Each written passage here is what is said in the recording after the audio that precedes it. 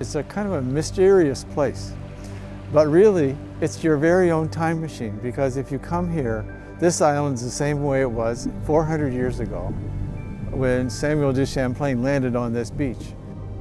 Well, Isle Haute is a jagged chunk of rocks topped by beautiful trees, plopped down in the middle of the highest tides of the world, surrounded by these dangerous tidal currents. But as inaccessible and isolated and hostile as it seems to us nowadays, it was once a tremendous crossroad for people, all kinds of people traveling in the Bay of Fundy. So much of my fictional landscape has been inspired here. It feels like a gift. And to be able to share that with people when you see them land on the beach and have some time here where all they hear is the wind and there's no light pollution and there's the sound of the birds and the crackle of the fire and the world falls away.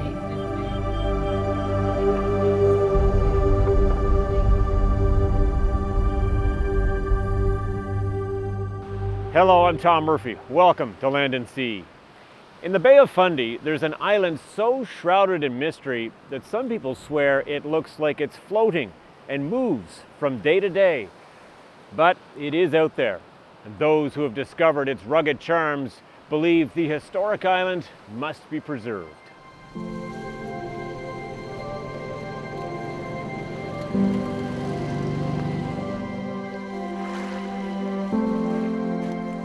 Today, 3 people with deep connections to Isle Haute have met in Advocate Harbour.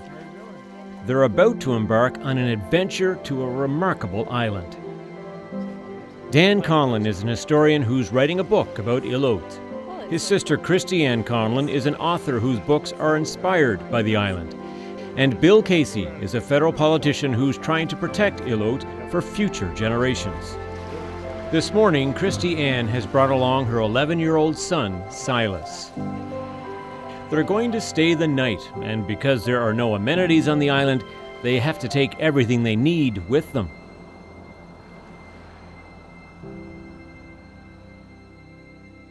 Isle Haute is in the upper Bay of Fundy, at the entrance to the Minas Basin.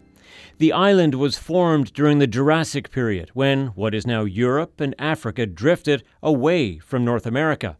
Lava flows created layers of basalt rock. Glaciers came and went, and after they melted, the Bay of Fundy gradually flooded, eventually isolating Isle Haute from the mainland. The French explorer Samuel de Champlain first visited the island in 1604 and called it Isle Haute.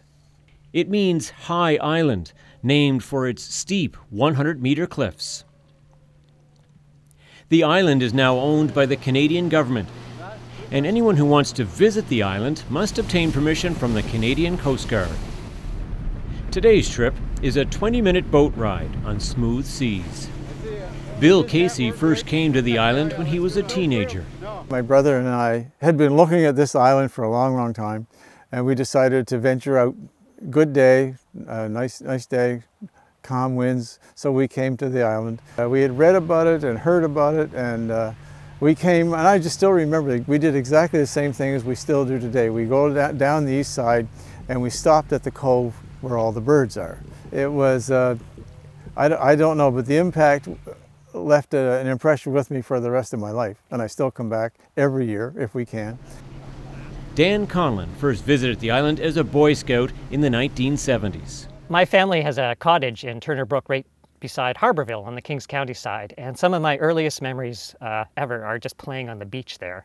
And then I'd look up and I would see this mysterious island shimmering on the horizon that seemed to change size and change location depending on the type of day.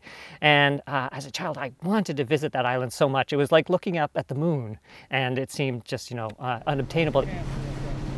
Christy Ann also remembers trips to Isle Haute as an annual tradition for the Conlon family. My earliest memory is being a kid and trying to come up the steep barrier beach at about 6:30 in the morning with the sun rising and the seagulls squawking and slipping and sliding on the rocks as the island looms up, half dark, half on fire with the sunrise. And eagles flying down and peregrine falcons coming out and feeling like I had somehow come to the edge of the world. There's only one place on the northeast of the island where it's safe to land. There's no wharf, so it's difficult for the boat to get close to shore. There are hidden boulders underwater that can damage the Zodiac. The captain can't drop an anchor because it could become snagged between the rocks, so a dinghy is used to ferry the campers and gear ashore. They've timed today's landing to coincide with high tide. The longer they delay, the more the tide will retreat, exposing a rocky beach of unstable boulders. They're so slippery, it makes walking treacherous. There's only one area close to the shore that's flat enough for tents. There's an old campfire pit, even an old weathered wooden lawn chair that's been left behind. Although Bill Casey visits the island almost every summer, this is the first time he stayed overnight. Despite it being July, there are no mosquitoes or black flies on Isle Haute, and no ticks. The island is just 3 kilometers long and only a half a kilometer wide. It's an important resting place for migratory birds. The peregrine falcon nests here. It's home to the red-tailed salamander. There are no mammals on the island except for deer mice, and harbor seals and gray seals are common. It's a time capsule, it's the wildlife, it's the mystery, it's the beauty. On the south end of the island, you can go amongst the rocks, and the seals are here, and then there's basalt rock there that it looks like cubes, and it's just really interesting structures. But the whole thing is fascinating. The whole island is fascinating. I quickly discovered from my first few years of visiting Isle Haute that it has many names depending on where people are from. There are 220 kilometers of coastline for which the Isle Haute is the dominant feature on the horizon, and people call it different names. On the Kings County, Annapolis County, where I'm from, people call it Isle Haute. On the Cumberland County side, they call it Isle Haute. And then on the New Brunswick side, St. Martin's, Alma, they call it Isle Haute. So it's kind of interesting. It has this relationship with all these diverse communities. And the name, of course, comes, Samuel Champlain named it because of the high cliffs, the high island in French. The Americans who had come up here fishing in the 18th century, Isle Haute was too hard for them. They called it Holt's Island. And imagine that a Mr. Holt had settled here. So it's an island fascinates many, known by many names. What's interesting is when you camp here, it could be it's almost lost in time. You cook over a campfire and sleep in a tent. It's been a huge part of our lives coming over here. When we come back, the culture and history of Isle Haute.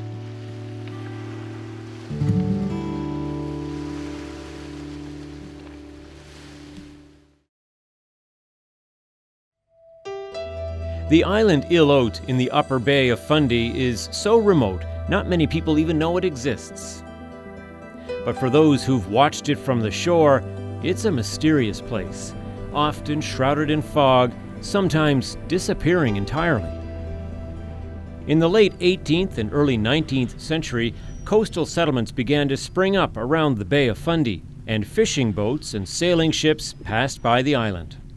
I like to think of these, massive wooden ships built on every side of the Bay of Fundy, first hoisting their sails to catch the wind and sail the world's ocean, going right past the Isle Haute.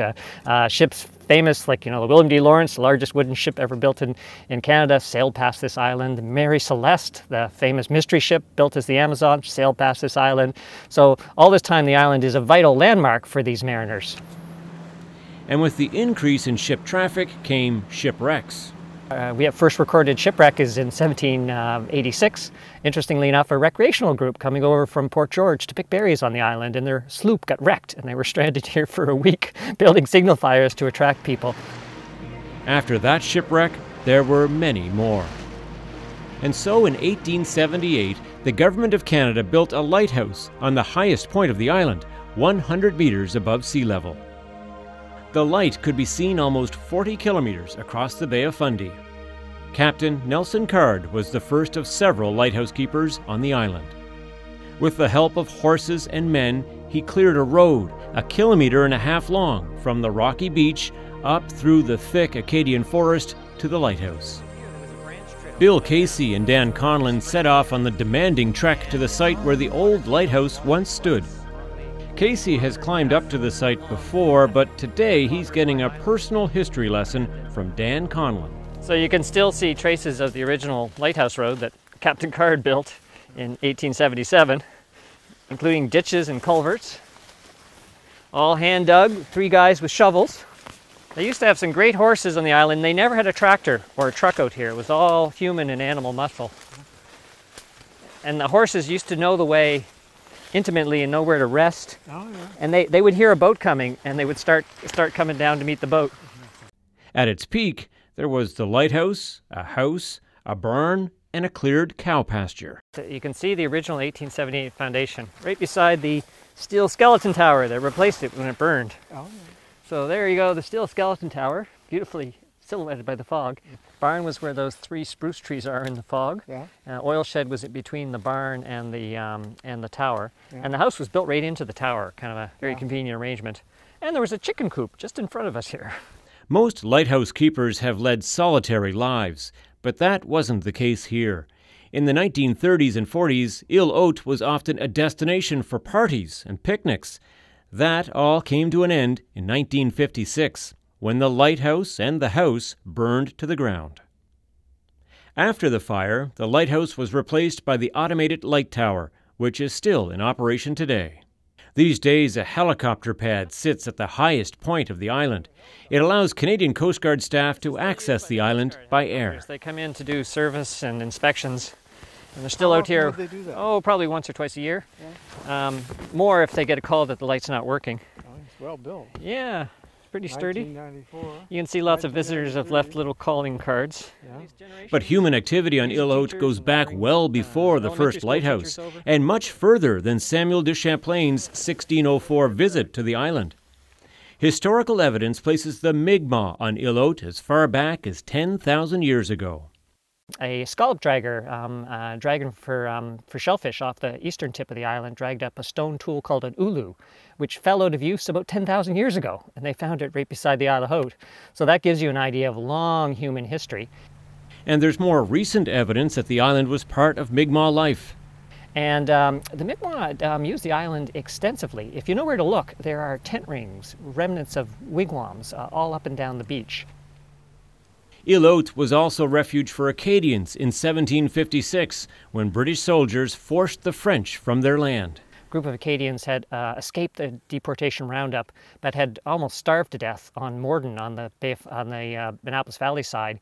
And then one of the veteran Acadian mariners, Pierre Melançon, canoed all the way across the Bay of Fundy, stopped off at Isle Haute, rested, and then got to New Brunswick, where he met a band of Mi'kmaq, and they came back across the bay, rescued the Acadians, and took them off to New Brunswick, and they escaped the British. So we have kind of, the Isle Haute again serving as this important little crossover place. These days, Dan Conlon keeps a visitor's logbook on the island to keep track of who's visiting Isle Haute. Dan started the first logbook in 2001, and when people filled up that one, he brought a second book to the island. And now that one is almost completely filled. I was curious about the other people who visited here, what they thought about and who they were, and it's a really neat snapshot of people and their connections to Isle Haute. Dan expected people to write about the weather and what they saw on the island, but he's been getting much more than that. People's names and dates and what they saw on the island, and much to my interest, what they thought and felt about on the island. People even write poetry, do watercolor paintings. It's always revealing and insightful to see what people think and are inspired by their visit here. The island rises up in front of the boat, the northeast end, the only part not surrounded by cliffs, where there is a beach. To the left, the remains of old fishing sheds, and a saltwater pond that rises and falls with the tide. At the end of the pond, there is a long rocky split, slithering out into the water, riptides raging where the massive currents of the bay collide. Dan's sister, Christy Ann Conlon, has been so moved by the island, she's written 2 novels filled with imagery and characters inspired by Isle Haute. So I think it implanted itself in my creative landscape. And so later when I started writing novels and stories and stage plays, the world of the island and the connection between the island and the mainland started to create the fictional worlds where I've created all of my stories. And it's not just Christy Ann Conlon who's been inspired to write stories based on the island. Many mysterious tales abound. And there was always some young sucker who'd put his hand up and say, "I'll stay, sir," thinking that he could stick around and dig it up and keep it all for himself later. And the moment he said that, the older pirates would grab the young sailor, chop off his head, and throw his body into the pit with the gold and silver, and then bury him with it. When we come back, pirates, treasure, and the legends and lore of Isle Haute. And they've dug really deep, and there's dozens of these holes. Some parts of the island look like a World War I battlefield with all these craters.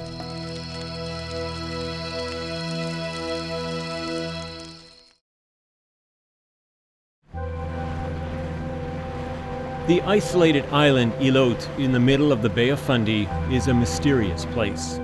It's frequently cloaked in fog, barely visible from the mainland. Its steep cliffs, surrounded by high tides and strong currents, make it a challenging place to visit. But despite that, for thousands of years, it's been an important meeting place. First for the Mi'kmaq, and later Acadians facing deportation. And in more recent years, it's become a destination for treasure hunters. People started telling treasure stories about Isle Haute in the 19th century, about how the island moves every 7 years. And should you be on the island the moment it moves, a column of flame will erupt and go to the sky, and a headless pirate will jump out, marking the location of the treasure.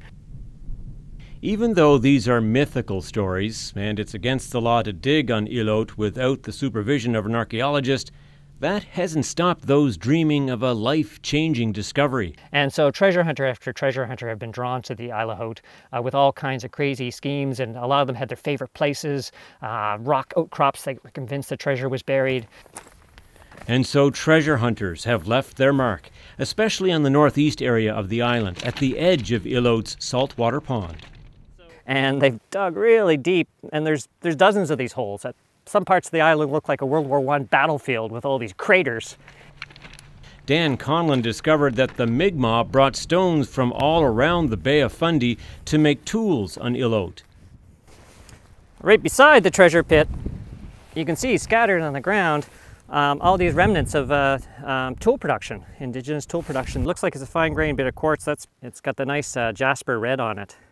And it's got the sharp edge, the type of thing that the tool makers would chip away until they found the perfect piece that just said spear point. There's a ton of this stuff that's unfortunately been spewed all around by the treasure hunters digging their pits and wrecking the layers of evidence that an archaeologist could study and learn a lot about the mysteries about why people were making the tools and how long and who they were trading with. And it's not just the treasure hunters that are threatening the rich archaeological history of Isle Haute. In 2001, the Canadian government considered selling the entire island to the highest bidder. Bill Casey was shocked when he read about it in Canadian Geographic magazine. For sale, one island. What a headline. For centuries, tiny Isle Haute, off the Nova Scotia shore in the Bay of Fundy, has hosted Aboriginals, picnickers, scientists alike. Its cornucopia of flora, fauna, and stunning geological features is now on the auction block. I saw the headline and then the map of Nova Scotia, and Isle Haute was highlighted. And I was scared, I was scared because if it went to an individual from another country or a corporation from another country, the uniqueness of the island could be destroyed. And it's one of the last places in Nova Scotia that you can go and know that this is exactly the way it was 400, 500, 600 years ago. And I would be ashamed to lose that. As a member of Parliament from Nova Scotia, Casey is now fighting to save the island as a natural preserve. He hopes the island will be taken over by the Canadian Wildlife Federation and protected forever for future generations. I don't know how I can rate the importance of it, but it's just everything to me. I mean, it's just really critical that this not slip away from the people of Nova Scotia, the people of Canada. And I don't know how I can say it any more than that. I mean, I'm totally committed to it, have been for 16 years. No, it's been, I've never lost sight of it for a minute, and I won't. It is a unique ecosystem. It's also a delicate ecosystem. It could be very vulnerable to things like fire, poor development. So I'm hoping the island will be preserved. And I'm hoping that preservation can also include this traditional visitation that many communities from the Bay of Fundy have come here in small numbers, but consistently, many of them with their deep long-term relationships with the island, and has on the whole done a very good job of looking after the island. So I'm hoping that whatever preservation emerges, that sort of that continuing community connection can remain. I think seeing it as this provincial treasure, and it embodies the history and the culture, and so it's a treasure really for the province. It encapsulates the history of the area and the natural beauty, and I love to come here where people can come and have a very simple camping experience and experience the peace, and have some time here where all they hear is the wind, and there's no light pollution, and there's the sound of the birds and the crackle of the fire, and the world falls away.